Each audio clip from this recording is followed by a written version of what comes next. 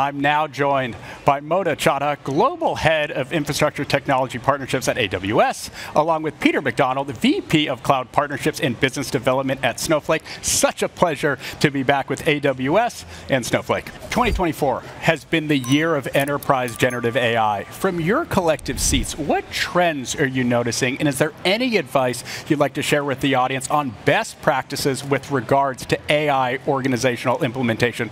Mona, let's start with you. Yeah, generative AI is really rapidly evolving, and it's really been powering our everyday experiences for longer than we realize. And when we're working with customers, we always place an emphasis on using AI at scale to find practical solutions to real-world business problems. Well, that being said, we also understand that our customers are using AI to solve a variety of different challenges. And really, at this time last year, we announced Amazon Bedrock, and since then, we've seen a proliferation of large and small language models. Also, open source models, such as Meta Llama 3 on Bedrock, which really help to enable our customers to access a complete suite of LLMs, depending on their business needs.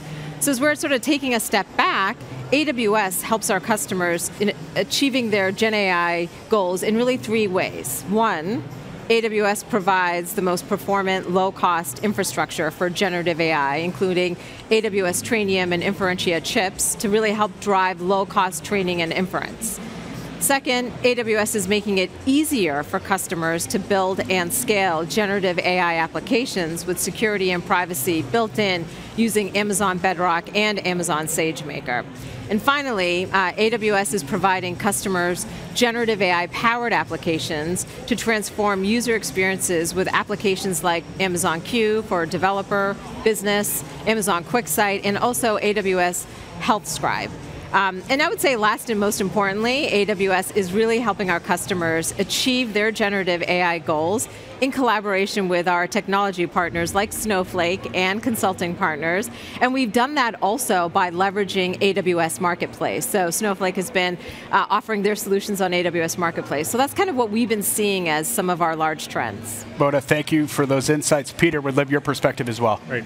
We've been seeing the ways that generative AI is unlocking new ways to drive innovation, improve productivity, and derive more value from data. For enterprises to fully capitalize on this potential, it's critical that everyone in the organization, not just those with AI expertise, are able to access and use generative AI. At Snowflake, we are customer obsessed, like AWS, and know the importance of not only making sure that everyone can access generative AI tools, but that the data training generative AI models is strong. Through our continued collaboration and joint focus on putting our customers first, we plan to bring the latest generative AI solutions to the forefront. Whether a customer wants to use Amazon Bedrock, Amazon SageMaker, Snowflake Cortex, or any of our AI partners, we want our joint customers to understand that Snowflake is the best cloud data platform to use with these AI services. An exciting next chapter. Thank you so much, Peter. How has the Snowflake and AWS relationship evolved over the years, and what excites you most about this next chapter and the long-term partnership? Peter, let's start with you. We've seen our partnership grow stronger as each year passes, and this year is no different. Snowflake as a company is customer obsessed, and we share that value with our partner AWS. I'm most excited about our joint collaboration on all things generative AI and also Apache Iceberg. Earlier this morning, we announced that Polaris Catalog, Snowflake's newest fully open catalog implementation for Apache Iceberg, will be open source soon with AWS and others. Ultimately, this provides enterprises in the entire Iceberg community with new levels of choice, flexibility, and control over their data.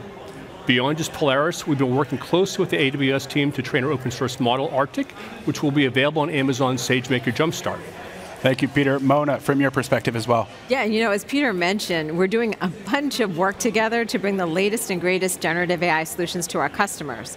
But beyond all of our SageMaker and Bedrock and Arctic integrations, AWS and Snowflake are partnering closely to bring streaming data to our customers to help them gain better data insights at a much faster speed.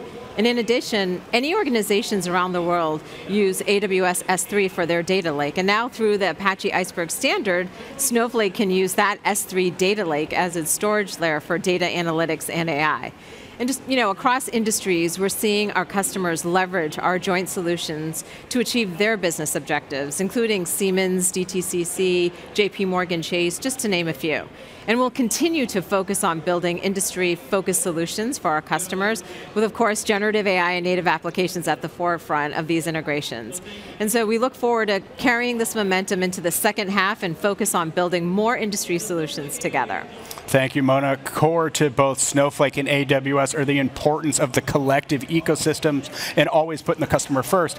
At a macro level, how are you working together to give your clients the edge? Mona, let's go back to you. Yeah, when I think about how our customers are turning to us to help them build solutions that really help them gain that edge over their competitors, the partnership between Snowflake and AWS offers seemingly endless possibilities to meet really any business objective.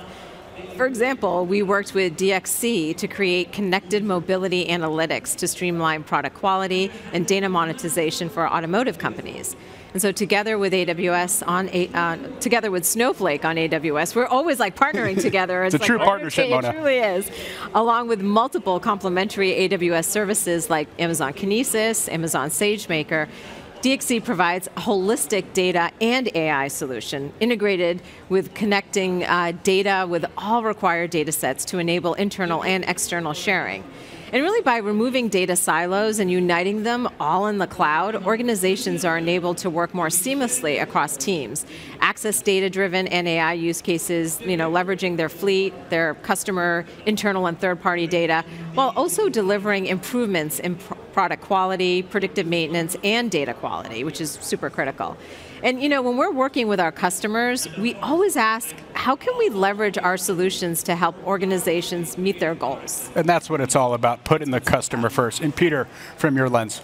As Mona mentioned, our customer-first approach really is the key to working together with our customers to help them get the edge. Beyond just our DXC solution, we partner closely to build an intelligent data foundation with AWS. At the core of any successful generative AI strategy or business strategy, you could argue overall, is having a strong data platform, which is key. With the IDF solution, customers are able to access a platform that provides analytical capabilities to capture the business so they can quickly take action on important decisions. We're looking forward to further collaboration for AI and machine learning workloads for our customers who are looking for ways to securely bring generative AI to the proprietary data in Snowflake.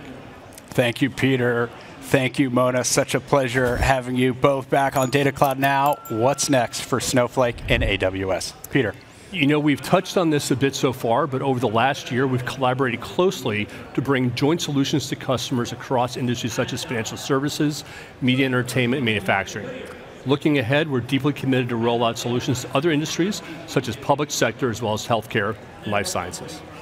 And really to continue on Peter's point, we're also looking to collaborate with more organizations around the world, including startups, and expanding our focus on the developer community, especially in geos like India and LATAM. And really our goal is to have developers building Snowflake native apps across industries and organizations around the world and deploy them on Snowflake running on AWS, and making those solutions available through AWS Marketplace. And we're very much looking forward to seeing how customers will leverage Arctic on Jumpstart, SageMaker Jumpstart, to tackle their toughest challenges. So we're doing a lot, and we're going to be doing even more. I'm excited to see what's next. Thank you so much for joining me today. Thanks. And for the audience watching, I'm Ryan Green, and this is Data Cloud Now.